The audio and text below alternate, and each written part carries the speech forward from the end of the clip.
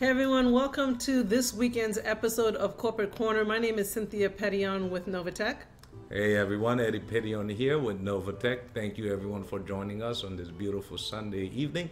And this is actually, I think, our third session that we're doing with Corporate Corner? Yeah, this is our third episode. We actually missed last week. I was out of town last week, but yeah, this is now our third episode. Well, it's been fun. The past few weeks we picked out on topics and talk about, self-developing and personal development subject, or even how to build a business. And we also go into the market to see, the market trends and everything, how the current Forex and crypto market is going. But Mrs. Petion, so what do you want to talk about this week? Aside from the kink in my neck, so forgive me if I can't turn around fully and take a look at you, but unfortunately, I'll turn around and look at you. How about that? I did something to my neck over the past couple of days. But as you know, and some family members and such know, I was actually traveling this past week to Haiti, which is where our families are from. I'm actually a first-generation American, but you were born in Haiti. 100% Haitian, born, yeah, kind of raised in Haiti, but loved the country. But what did you see last time you were there? Well, the last time I visited Haiti, guys, I was 20 years old. So needless to say, it's been quite a bit of time since I've been there. A lot of changes. Yeah. Haiti, as you guys may know, has suffered a lot through the economy, as well as natural disasters, earthquakes, and such that in some ways have ravaged the country. But in doing so, and of course there's amazingly natural beauty in both the people and the land that are there as well. Haiti was one of the first, if not the first, countries to gain its independence. Absolutely, through its slaves there. So very rich in history. But one of the things that prompted the topic I want to discuss today was the state of the economy there. And I'd like to talk today about efficiently building businesses, particularly through networks. Because in traveling over the past couple of years, I think we've been to maybe 30 countries in the past 2 years. Yeah, the past couple of years, there's been a lot of travels. Sometimes we do meet our families and kids. Yeah, all the time. But, all the time. but it's been a very enriching experience as well. And one of the things that we found quite a bit in our travels is that the state of the economies in a lot of countries, and now what's 2020. Really, should be a lot more advanced, and for whatever reasons they aren't. But we're fortunate to be living here in a country where opportunity is more abundant than in many other areas. But one of the reasons why we started networking and in cryptocurrency in particular is the ability for us to be able to share these opportunities worldwide with people we wouldn't normally have been able to share them with. It's not often you get to speak to people in countries that are clear across different hemispheres and time zones, and have the same opportunity as far as building a business and wealth is concerned as you do here, for example, in the U.S. So I'd like to talk about how people can maximize on those benefits so that they can have more of an equal opportunity when it comes to building a business that they can actually sustain a decent lifestyle off of. Absolutely. And then you know what? We have to say thanks to the internet and thanks to technology that nowadays we're able to reach out to so many people across the globe, like you said, and without actually physically being there. So one of the things I find funny is that when you talk about networking, and networking really, people get this preconceived notion that they're talking about MLM all the time, and automatically MLMs get associated with pyramid schemes and Ponzi's and those types of things. But any type of conversation that you have with somebody is essentially networking, right? Absolutely. I mean, even if you own a barbershop and you do haircuts, how do you talk to people other than to talk to them about the business, whether that's online marketing or through magazines? Correct. You have people working for you. They're what? They owe your network. They're part of your network, exactly. But people get this really bad preconceived notion in their head as soon as you talk about affiliate marketing or network marketing or anything like that. And of course, building networks as far as affiliate marketings and MLMs are concerned is a great way to be able to build a business very quickly. They say if you want to go fast, go alone, but if you want to go further, do it with others. So, but any form of marketing really is a form of networking, right? Sure. Right. So one of the tips I'd like to give people is, first of all, get rid of all the preconceived notions of what you think marketing is. I find it funny that people will just do about anything for a hustle, right? And some legal, some not. But the minute you say something about MLM, all of a sudden they feel like you're doing some kind of bad thing. But get rid of any preconceived notions of what you have and what marketing can be. But very importantly, if you're going to build a network or build a business, find something that you yourself would use and enjoy. Absolutely. Because you have to feel passionate. Something that can actually, you're getting benefits out of it. And you also have to try it. You can't go sell somebody, some perfume and you want to convince them, but you don't want to wear it yourself. Don't want to wear it yourself. So. Or you're selling health products, but you don't take them. Yeah. You have to be a spokesperson for whatever it is that you're marketing, and that actually means use of the product. And if that means you're selling an investment service, you have to be invested in it. If you're selling a health product, you have to be using it so that you can have some kind of testimony as to what it is. But also, find something that you enjoy using so that you'll continue to use it, but also something that's in need. A lot of times people are selling services or products just because it sounds like a good idea, but it's not something that you need necessarily. I see a lot of people who sell, for example, signals for trading. We run a trading business and opportunity for Forex and cryptocurrency. And you have people who don't trade, they don't have a platform, they're not doing anything other than selling you subscriptions on signals that you're probably not going to use if you're not a skilled trader. But a lot of it's stuff you can get online for free. Absolutely. You can absolutely get them for free. People ask us, why don't we provide signals? And we are working on that, in the near future. But it's not something we want to charge people for. No. It's like, because you can go, a signal really is somebody's idea on how a currency is going to move. That is just the idea. It's not foolproof. They can give you that signal and you lose your shirt playing that signal. But if you're paying for it, it's even going to be worse, because you're like, I paid for this and I lost all my money. So, right. Yeah. Like you have, healthcare businesses, and people are very into their health nowadays, especially. And I think it's an excellent field. It's one of the first fields that we actually entered into to do our network marketing. And we got a taste of selling a product that we were really, really happy with. And it had a great comp plan, a lot of which I, utilized when we were designing our own comp plan, because it paid handsomely, but it also safeguarded the company, and it just made a lot of sense to me. And I really like those features of a traditional network marketing company, and kind of rolled that into what we're doing as well.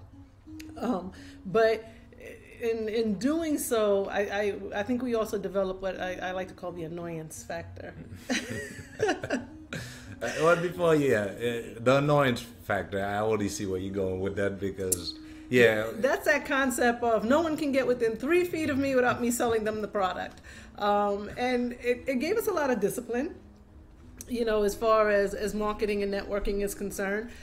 We had to have meetings regularly, we had to have phone calls regularly, and that brings me to another topic, is that if you're going to network something, if you're going to market something, not only do you have to try it and use it, not only does it need to be a need so that people have an interest in using it, but you also have to be comfortable in talking to people about it. And you're never gonna get that in that comfort zone if you don't know your product.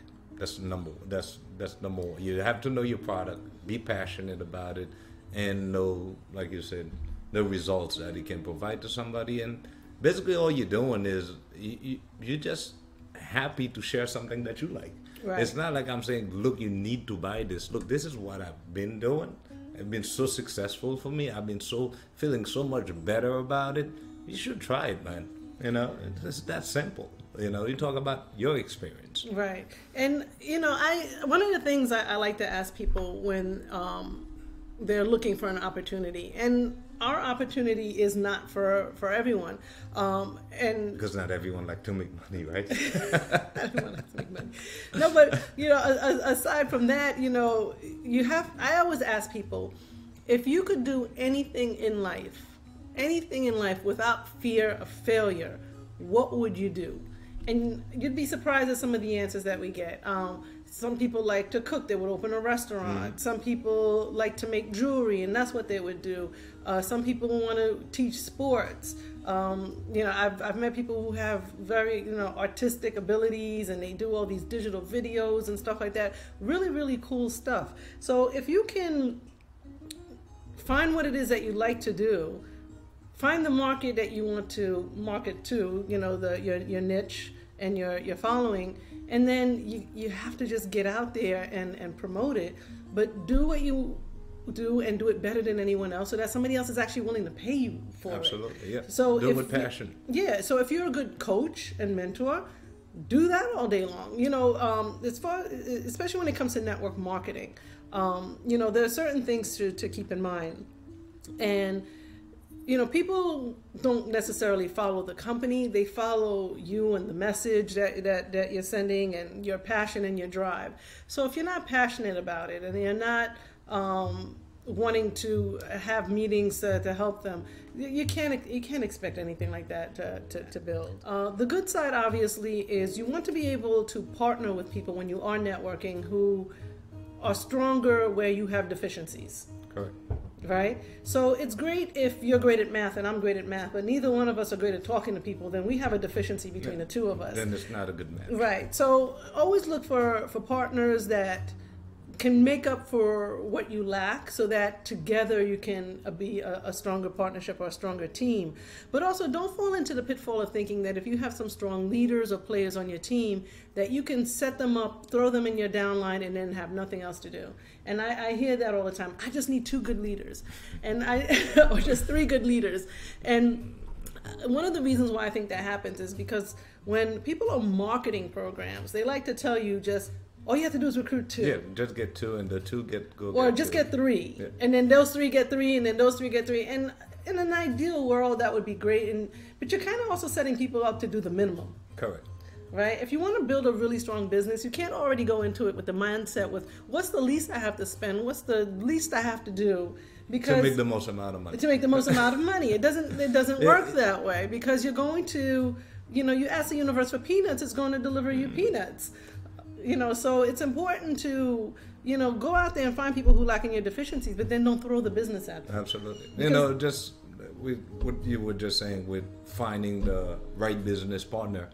A lot of people, sometimes what they do also, they'll spend 90% of their time focusing on this one person they know in the market, that, look, if I get this guy on my team, I'm going to kill it. And they will spend months, weeks, if not years sometimes, trying to go after the same person. And sometimes you may just get lucky, you finally get that person to join your team. But guess what? A lot of times the one you think was going to do the most, do the least. So never disqualify people, all right? Because every single person can be a superstar.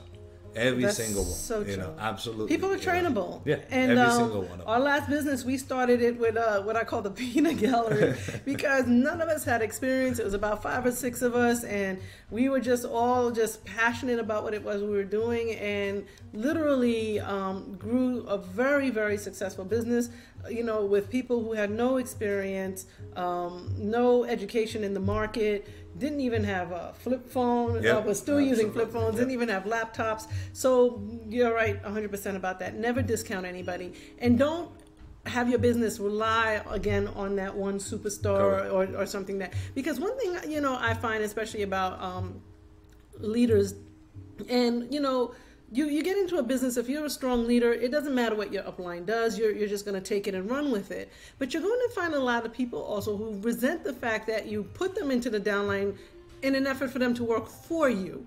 You know, so you'll find that they may not be as interested in the business as they could have been, or because they don't feel like they're getting the support they need from their upline. Any effort into it. And to me, I don't think it's right also, because sometimes I hear people say, well, can you put somebody strong on my team? But what have you been doing? You know, it's like, well, and how are you going to contribute to that person's business? Is that person going to end up being all responsibility to teach and coach? Or you're going to take what you've learned and then go pass it on down the torch? You know, if we can't just pass it on down and pass it on down, you're never going to get to that level where you say, you know what, and you can never take a break. I know people say we can always get to the level where you go lay back and you by the beach. And you do get to a level where it's a little more comfortable, but there's a lot of building in the process. Absolutely. It becomes more and more responsibility every day, because so many more people are relying on your expertise, also relying on you. But with the internet now, you can do so much of it online. I know people like to meet face to face, and you know, I welcome, you know, and tell people, you know, the opportunity to do that is fine, you know, but I don't like also seeing people spend money they don't have yet because they think they have to travel to all these expensive areas in order to recruit or build an office or get these very expensive venues. Essentially, the only thing you're doing is showing off. Absolutely. You know, so it's, people want to follow money and success, but in the beginning stages, word of mouth is just the best way to just, you know, go at it. And if you need help sometimes or proof, sometimes the best proof is just your upline. Absolutely, yeah. Because great you're talking about your upline, because sometimes you have to take yourself out of the equation. Yes. Right? Because let's say you're talking to this to this friend of yours, or you're a good networker, but he knows you, and he knows that, okay, you've been doing okay for yourself. How are you gonna go try to tell this guy I'm doing so well right now? Instead of putting yourself there, say, listen, I've been working with, you know, this couple people from the U.S. This is Mrs. Petion, Mr. Petion. This guy, you know, he's my mentor, and I'd love to one day just can show you what he's done for me. Basically, you've already taken yourself out of the equation. What works too is a lot of times people say, well, you know, you haven't made it yet, and you know, whatever else, just like you just said. But I always like to ask them, well, you're going to base your success on what I'm doing? Absolutely. Yeah. Maybe you'll do better than me. Yep. You know, I can't imagine that if we went to the same school, drove the same cars and whatever else. Don't you love when they say, well, how much money have you made so far? It's like, what does my paycheck have to do with you? Has nothing to do with your paycheck. I may make millions. You may make a few bucks. Yeah. And vice versa. Absolutely. I may, you know, totally tank at this, and all of a sudden you become the rock star no one, you know, you didn't expect. That's the beauty about network marketing, is that people always say, well, I wish I had joined a year ago. I wish I was one of the first 10 people that joined. It's BS, guys. It doesn't work that way. It doesn't work that way. No. You could be at the very last, the bottom of the line, and end up passing everyone above you. That's true. And make a boatload more money than everybody else that came before you. So let me work for me, and let me work for my team. That's what's important. Excellent point. That's very well said. And working for your team. One of the things that people need to keep in mind also when they are building downlines and networks is automatically you start to look at, where do I need volume, or where do I need the stronger player? And if you have to set up legs, you don't want them on your strong leg, you want them on the weak leg. And you know, all of these things are strategically done. But you know, I just did a video, if you check out our YouTube channel also. That was a great video, by the way. Thank you. On building downlines. And you need to really keep your team in mind first before yourself, because if you can do that and build strong teams, the money's going to naturally come anyway. Absolutely. You know, again, if you just separate people that can work well together, you're shooting yourself in the foot. Because in the long run, they'll do much better than had you separated them. So don't focus so much on the quick money, the fast money. Don't get me wrong, there's nothing wrong with fast money. You know, get rich quick seems to have a negative connotation, but who wants to get rich slow? You don't want to spend 10 years doing what you could do in a year. Absolutely. But in the same token, you want to make sure that whatever you're building is strong enough that it will last for years. And then you help everybody, you know, you all the way down the line, everybody benefits. Yeah, I mean, it's like a ridiculously high number. It's like 85% or 90% of people who do network marketing or affiliate marketing that stay with the same company for 10 years or more are millionaires. Absolutely. 85 to 90%, as long as they stay with the same company for 10 years or more. And I think that's where we're kind of missing the ball here a lot of times, is because people are jumping from company to company. They see another opportunity that flashing light syndrome, I like to call it, or Finding Nemo syndrome. I have no patience. Yeah, you remember in Finding Nemo where they had that light flashing in front of them, and they were like, I feel happy. Dory and Marlin, because they had this flashing light in front of them, and the light comes on, and all of a sudden it's like a giant fish ready to attack them. And I compare online businesses and network marketing very similarly. You have these flashing lights and bells and whistles, and then sometimes it doesn't even make sense. The returns that they're promising, or the comp plan doesn't make sense, or the service or the product doesn't make sense. And then you kind of get roped into doing something that you think is going to make you a millionaire, but doesn't make sense. No. You know, so anyway, those are just my doesn't mean that every company you join, if you see some something is seriously wrong with that company, run. Because don't just stay because we told you stay with them for 10 years. Because there's some red flags in some companies that immediately you know, okay, this is not for me. Yeah, I mean, you can ask. I remember this back when I was in the corporate world. I walked into this one bank one day, and I got the job. It was a great job, and I got on the phone, and what they asked me to do, I just see that it wasn't right by the customers. I made like 2-3 phone calls to a couple clients, and then it was lunchtime. I picked up and left for lunch and never went back. I think they were selling like swamps or something. Yeah, they were like selling some crazy properties down in South Florida. Not even South, somewhere in the swamps of Florida, and literally charging people 20-30 times the value of the land. And I saw that, I was like, I can't possibly sit there and take money from people like that. And it was a big company, and I didn't do it. And so sometimes you have to know what you're doing with your true morals, you know. And I mean, listen, we're not the moral police here for money. Yeah, but we wouldn't be doing the right thing if we didn't tell people to make sure that you're doing the right thing. Absolutely. You know, it's to me, it's just a part of life. I don't think millionaire money or millionaire opportunities comes with doing the wrong thing or shafting people. So if you know what you're doing isn't a legitimate business, going into it with the mindset like, well, we all know it's not a legitimate business, so we'll all do it and we'll just all make some quick money. But there's always somebody that's going to get burned at the end. Who's the last person to join who just lost? So you want to make sure that you're taking the time to research something, that it makes sense, and that you're not just doing it a fly-by-night type of opportunity, because every single time one of those things don't work out, you're losing credibility. And it's going to get to the point where if you're not a little bit more discerning about the types of businesses that you're involved in, you will lose all credibility, and it can take years to build and a fraction of a second to lose. I love network marketing.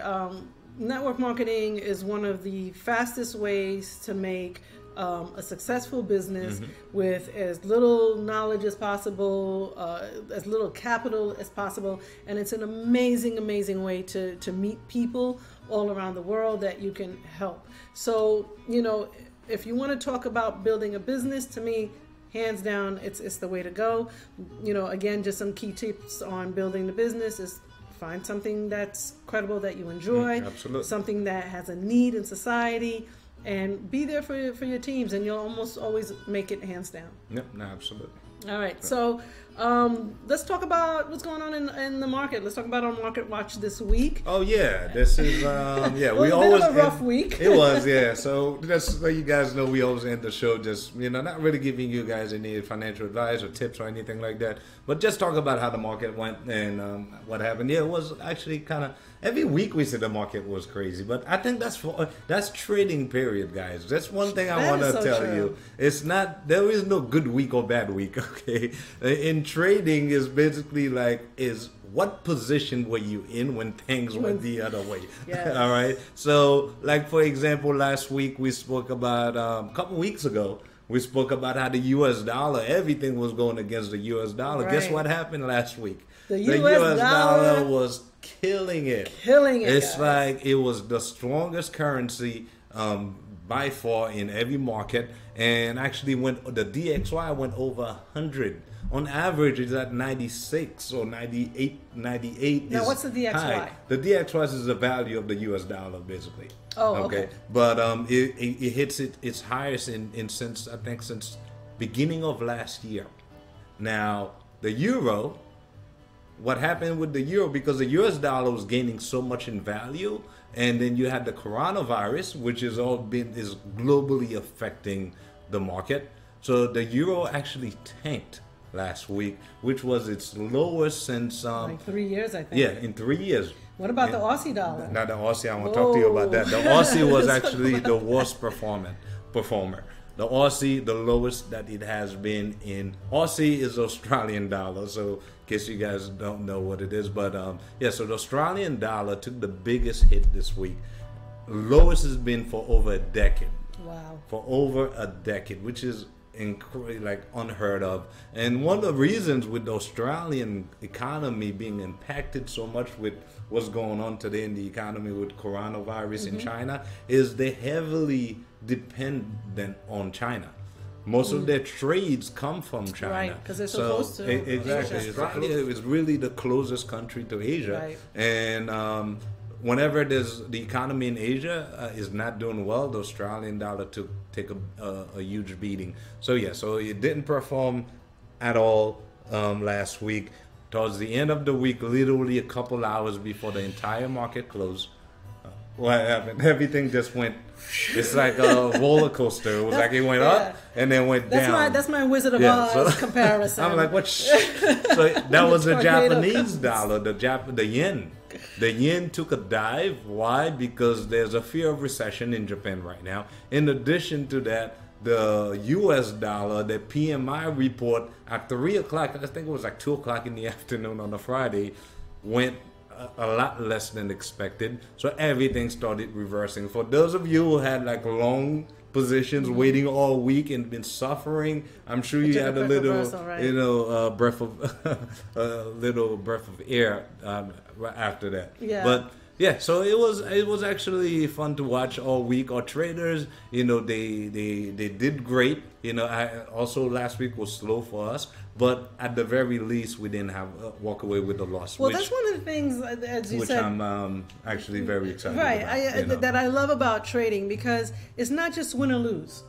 Right? Because you said something very important at the beginning of that market watch, and it's that it depends on the position that you're in. Correct. When these drastic things start to occur. So, it's not that you can predict. No, you can never. But then we would all be billionaires. Yeah, because if anybody can come out and, that's what they call insider trading and everything else. Nobody's going to come out and release a report before the report is released. So if you're talking about the economy or unemployment or anything like that can impact the market, but then suddenly a report will come out that'll cause something to reverse very quickly. And if you're already in a losing position when it reverses, and that's great, you start to gain back. So it's really hard to detect. One trader can actually win on a position, and because it's a reverse position for somebody else, another one loses, right? Yeah. So it's very interesting. It's something that you do have to pay careful attention to also. But yeah, so the last thing, guys, I want to talk to you guys about in the market is Bitcoin. To all the Bitcoin lovers there, cryptocurrency actually kind of went sideways this week. And when I say sideways, is that it was pretty much like a little roller coaster. It was up and down. Beginning of the week, all cryptos lost about 10%. And we see Bitcoin went down to about $9,500 in the beginning of the week.